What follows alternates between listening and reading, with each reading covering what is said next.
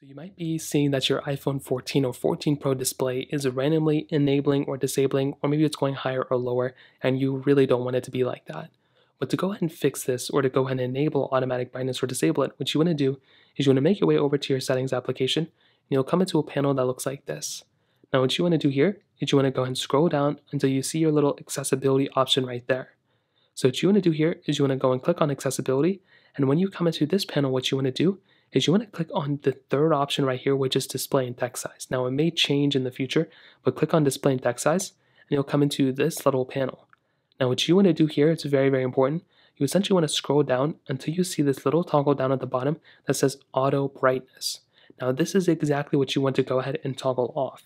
So if you go and see it and it's pretty much on like this, well, that is pretty much the main issue here. So what you want to do here is you want to go ahead and toggle this off, and that is it. Automatic brightness will now no longer, go up and down randomly.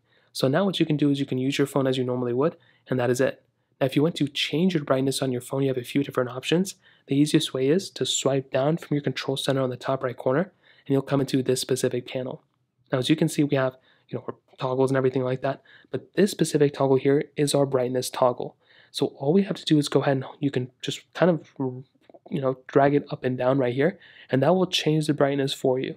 And that is it. If you want it all the way low, you can click all the way low. If you want it all the way high, you can change it all the way high.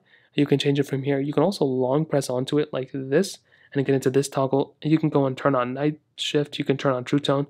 You can disable or enable your dark mode as well. So that is pretty much how you do it. If you have any other thoughts or questions, let me know in the comment section below. Hit the like button, that would mean so much, but definitely hit that subscribe button. More importantly than everything else, I love every single one of you guys.